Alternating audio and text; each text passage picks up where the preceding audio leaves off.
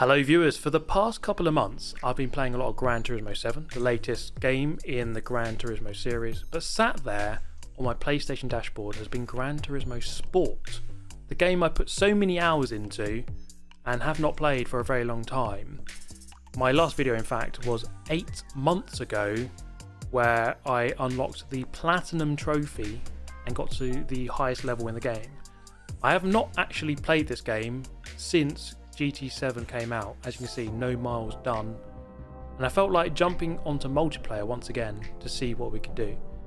And it happened to be a Group 3 race around Monza without the chicane, and the first thing that struck me about jumping back in is just how dated it looks already. Gran Turismo 7 does do a good job of improving the visuals of the series, and so jumping back into GT Sport, it definitely felt very weird. Even though I played this game for like 1800 hours, I think I put into this game in total. So I didn't have much time here to try to get used to the physics, which definitely were different. It didn't feel the same as GT7, it has to be said. In many ways it felt more stable, the physics. They're a bit more oversteer in GT7. But I put a lap in, and then we have our countdown to our first multiplayer race in a long time, albeit it was actually a disconnection from the network. And I jumped into another one, and can you guess what's about to happen? Yes, that's right, another disconnection. This happened about 9 or 10 times before I was lucky enough to actually have a race. Would you believe it? And for this one, I was starting in P6, of all places to start, upon your return to the game, and there were actual people playing it. And to be fair, you know, PS5 is in shortage. I guess there's quite a lot of people still playing GT Sport, to be fair, you know, fair enough. Why not? So here, we're going to head past this guy. We do not have to brake for the chicane, we're playing the no chicane version. I've gone for the McLaren F1 GTR, which is the go-to car around any track with very long straights, such as Monza no chicane, which we are driving. In towards the Della Roggia, and lots of anarchy here amongst the cars in front, and the Aston Martin there following us quite closely, looking towards the inside here. And I think I scared that driver off the apex, didn't really seem to want to turn in at all, and that therefore grants me P4. And just take a look at the British guy there in second, disappears completely. Not sure what happened, let's just say he disconnected, but you never know, could have been abducted by aliens. That's just another alternative theory, and to be fair, you can't disprove the fact that he might have got abducted by aliens. I mean, you can't prove me wrong per se, but who knows. But that's kind of besides the point really, isn't it? Because we're going to head down towards Parabolica here, up behind the French driver, and we have in turn the Spaniard behind who's going to go through. I'm going to lose a position in the Aston Martin, so brave choice here to not go for the McLaren, but I respect it, I must say. I'm going to bump him up the road here and try to get alongside. Can we get alongside him? We're going to pull to the left hand side here. Now I'm going to keep bumping him, give him the line here, give him the benefit of the doubt that he can take this next corner quite quickly, and he does. You know, just showed a bit of faith in him, and we both go through there in harmony, one after another, in towards Della Roggia, and I'm a little bit late on the brakes. Is that going to be a penalty? I think that was a bit over-ambitious on that second apex, and indeed it is. My first penalty back in the game, and how I have not missed it. Serving a penalty here after Lesmo 2 on the run up towards the Ascari, and that puts me down in P5, and it looked like I had good forward momentum in this race, but then this lap was not a good one. Frenchman up the inside in another Aston Martin, albeit with a penalty yet to serve. And look at the slipstream difference.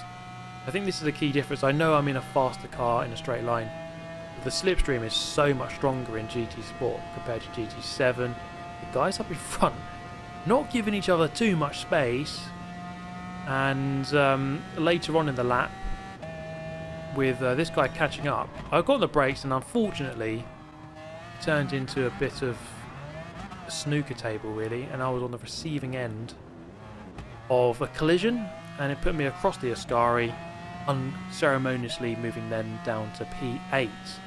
Not ideal. But then coming down into here, this guy, he just kind of forgets that braking needs to be done and goes flying off the track, and I'm back into P7. But with a chance of P6, can we get our infamous, the coveted P6 in this race? Probably not, because I've got myself a penalty, which is a really stupid thing to do. Although, oh, let's see what's going to go on here. Frenchman there. I sounded really shocked, didn't I? Frenchman making a big mistake. I don't know what happened. I'm presuming he made a mistake, but he could have been fired off intentionally into the gravel. I'm in P6, back to P7. It really is a yo-yo kind of race. Then coming up into this turn, I decided to block the inside, as I'm entitled to do. But the Portuguese decided, well, you know what? You can just go across the gravel trap once again, and then I lose a handful of positions. And the Dutchman there spins off and crashes, and I'm into 9th. But if you turn the screen upside down, then it is 6th, so it's the same thing. And you see there my drivatar looking on kind of in bewilderment at that race. Now I thought let's change over to the orange McLaren F1 and give this car a really good go. But no prizes for guessing. Yep, it was another disconnect. And I decided to jump back into the race that got me level 50 in the game all those months ago. A race I did 173 times, quite painfully over the course of many days. And there's no point in showing you this race, it's really boring. I just wanted to show you that I did it for the 174th and probably the final time in my life ever. I hope to never do it. And then I got granted a Peugeot VGT. Thank you so much, Gran Turismo, for that car, which I'll never use ever. Now, we're going to jump into this one. A Nürburgring Group 4 race. And I'm starting last, 14th.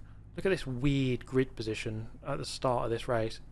It does remind me of how much better and closer the rolling starts are in GT7. Look how distant I am. The leader is about approximately 10,000 miles away as I start the race, which isn't ideal. So I've got a lot of work to do here. Up against this French driver in the Mustang. I'm driving the WRX in the very curious roof cam. As we move up into 13th, down into turn 6 here, a little bit wide. But then as we head down in towards the chicane, sorry, the hairpin at the bottom of the track, Frenchman kind of decides, Super GT, may I introduce you to the gravel? There it is. And I'm back into last. So not a good start. But by the end of lap 1, thankfully I do manage to start catching up with some actual cars here. You might notice a lot of stuttering, which is quite weird. Now, I had to resort to going onto my Wi-Fi rather than a cable, and that is actually what allowed me to get into a lot more races. It was really weird. I don't know why that worked, but it did. Now, I tried the old switcheroo here, and it turned into a murder as unceremoniously pushed beyond the Mustang. So not the cleanest old switcheroo. In fact, it wasn't an old switcheroo. It was just, well, just me killing a French guy, basically. Now, can we try to get past these guys here? It's taken us a whole lap to catch up, and you know, that is a result of the rolling starts being so spread out. And, oh, goodness me, guy off there. Grazing barrier, coming back onto the track. And this kicks off really a couple of seconds of just utter carnage. And it was really just entertaining to see. And I pushed my way through with brute force. But take a look at this down at the hairpin at the bottom of the track. As we hit our brakes. The guy behind, very late, and I turn away. Then thankfully, the Dutch guy there comes in to complete the kill. And wipe out the Frenchman. And my goodness, this it really is kicking off big time here. And we're going to kick over to the left-hand side and go for the move here and towards turn 10. Get the job done. Thank you very much. 2 in a row. Yes, please. Thank you very much. Get to the apex, park it on it, wait for the bump. Thank you, and away we go. Now, at the end of the race, lap number 3, looked like a Dutchman here serving a penalty down in towards the hairpin. This hairpin seemed to be the centre of carnage in the known universe, taking the mantle away from Monza turn 1, although actually no, it wasn't too bad there on that lap. Trying to pick our way through past the Ukrainian driver, and then can we get past this Dutch guy? He's lagging left and right, but if he's lagging, I'm lagging, so it's probably, I don't know, who knows what's going on, I don't know. It looks like we've all got green bar connections, but clearly that's not the case, as we get the move done. And actually quite a tidy little overtake there, to be honest. And that was that, really. Bringing home a P8, where we started P14, so I suppose a decent result. And we went up 6 positions. Not too bad. And this brought us to this race, which I really enjoyed, actually. It was Bathurst, or Barthurst, if you want to trigger any Australians in the comments. And I started 12th out of 16. It's a 9-lap race around Bathurst. You have to use the medium and the soft tyre. Now, I didn't really know the strategy because this was the first time I was doing the race, so I jumped onto the medium to be a bit more conservative and then get onto the better tyre later on. Typically that is the better strategy, as the car, how do I say it, you want to be on the best tyre when the car is lighter, which it will be at the end of the race. Now, coming down the hill, it seemed as though this NSX was having all sorts of problems, quite frankly, and you can see the level of lag is really rather high, too high if we're being honest, as we're going to tuck into the slipstream here, and even with the lag we are able to work out where he's going, where I'm going. I decided to go to the right. Can we get a whiff of slipstream with the cars in front? I think we can, but we do have the power advantage. The NSX is not known to be a power car, and I'm in the Supra, which very much is. In towards the chase, and back into P12, just really trying to grow into this race as we then head in towards the final turn of the first lap. And it's really hard to decide exactly what's going on here, but that guy just washes wide on the exit and we gain a further position. So that was a good opening lap, I would say, losing out to this Belgian driver in front, but if he's on the soft tyre, that's not too bad. We can hopefully just tuck into the slipstream of him and he can pull us both along. As well, I say that, but then I'm obviously just going to go for a move and disregard that completely and betray him. Go up the inside, and well, actually it's not a betrayal really, is it? I'm overtaking you, it's a race, we're supposed to finish in front of each other. So no betraying here. We did not sign a peace agreement going into the race that we would not overtake each other. And I'm going to have to try and have a good sector here at the top of the hill, and it really is a fun track, this, when you really get in the groove of the top of the hill, top of the mountain. It really does flow very nicely. It looks like this German having a torrid time in the Hyundai. Up the inside we go. It's another position gained, now up behind the Chevrolet, hurtling down the hill now as we descend the mountain. Can we get up the inside? It's probably not possible here. This section of the circuit, very narrow, not known to be good for overtaking. And then down the dipper. Is it the dipper or is it Forest Elbow? Someone in the chat is going to have to correct me because I always get this muddled up. And I should probably do a bit more research before I commentate on a video. But here we go, down the back straight. It's a drag race, but really it's not a race because I've got a bump draft from the fellow Supra, and I'm in a Supra, which is the go-to straight line speed car, other than the McLaren F1, which we used in the first race, but the McLaren F1 isn't the best car around this track, so are you still with me? Probably not. Now down towards the final corner, lap number 2. Again, another successful lap, I would say. as we gained a couple of positions. We successfully betrayed the Belgian driver, and there's quite a big gap now towards the guys in front. So we've got a couple of laps here to try to just really reel them in. And here, by the end of lap 4, we have begun to reel these guys in. The Belgian driver kind of, I don't know what, fell by the wayside behind. Into the pit lane we go, the most treacherous pit lane entry, and I thankfully get on the brakes just in time. Onto the soft tyre we go, get those mediums off, get the better tyre on, and we have 5 laps left to go. Leaving the pit lane in 11th place, which wasn't ideal. We've lost a couple of positions, but really I think a couple of people will pit in here, because not everyone has pitted, and I don't know the strategy that everyone is going to employ. But on the exit of the chase, down towards the final turn, a couple of cars going to peel to the left. Yes, they are. What's that? 2-3 cars going in. So we should gain a few positions here. Now, I have no idea what is going on, and I must say, I think I might have spun that car around, but with the lag, it is quite hard to tell exactly what is going on. It's really hard to say.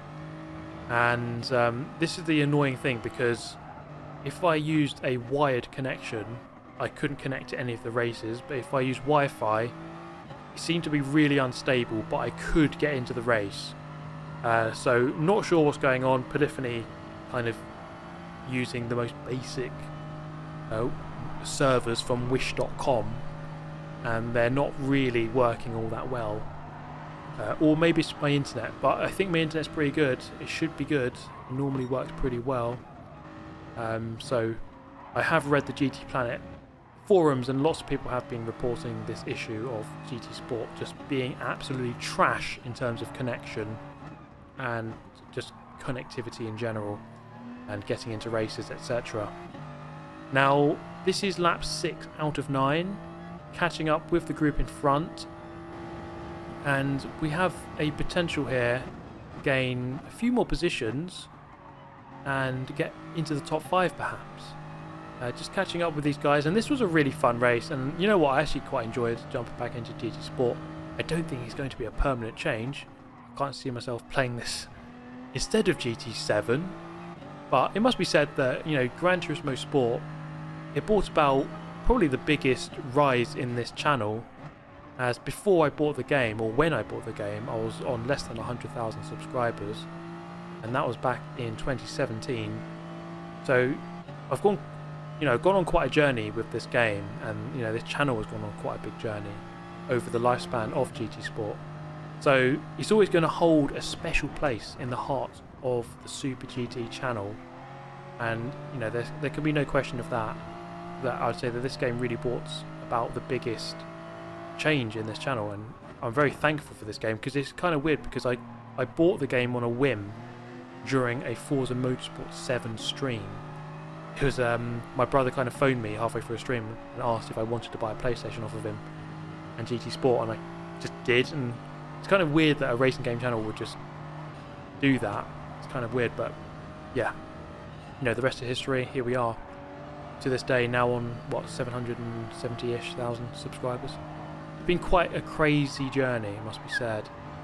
And this journey in this race was getting rather interesting, because I was definitely quicker than this group from 2nd to 5th, and I was gaining on them, but perhaps I'd left it a little bit too late. The leader was a good 6 seconds ahead, and I wasn't really able to catch up with him, but from 2nd, look at the lag, it's kind of ridiculous at this point. And this race just needed one more lap, I think, because I did my best to catch up with this battle for 2nd, and I kind of did. But I just needed a little bit more time. But it was a really enjoyable journey. I'm trying to get my words out here. Down in towards the final corner of the race, just hoping for some sort of incident. I know you shouldn't do that, but I was hoping that perhaps someone would crash. It didn't happen. The racing was actually pretty respectful for the most part, I would say. And I think that happens when a game gets old. You get more respectful drivers. I finished in P6 ultimately, and I did want to get a race win. I've had, I can't remember the exact number, over 200 wins on this game online. and I set a lap time here 59.98, breaking the 2-minute barrier, and that put me on pole position for this one. And this turned out to be a pretty good battle with the Austrian driver behind. As we begin the race, the guy behind is driving the Mercedes, and I can't recall with the BOP how good this car is. I know the Supra is always a solid choice around this kind of track, but this guy in the Mercedes proved to be quite a good opponent, and he goes to the outside here. I force him to the left hand side, the outside in towards turn 2, and I managed to just edge him wide and keep the lead, which is quite crucial at that corner because it keeps you in the lead really for the majority of the lap. But here I make quite a big error on the apex, literally hitting the apex, and what that does in turn is it gives him a run down the straight, and the Mercedes power, as you can see, pretty good, albeit I did get a bad exit, but still it's a good drag race between the two of us. He's going to have the inside for the corner coming up, as you can see, and there's not much I can do. I have to pretty much let the overtake happen at that point, down into second, but knowing that I could potentially get back into this race and try to get back past him, there's plenty of time left yet. So I'm on the soft tyre, and I'm guessing he's also on the soft tyre, so there's no worry just yet. It's a long race to go, but this second lap proved to be quite difficult, as I wasn't quite completely on it as well as I could have been.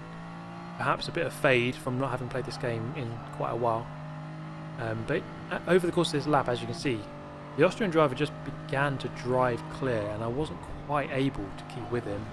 I wasn't driving as cleanly as I perhaps could have done, and I was out of slipstream range down the back straight, which is quite crucial because you can gain a lot of time in the slipstream down that very long straight.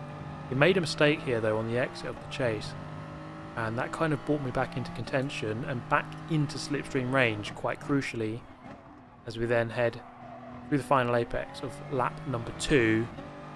So I needed to get this next corner dead right, and then I would stick into the slipstream down the subsequent straight.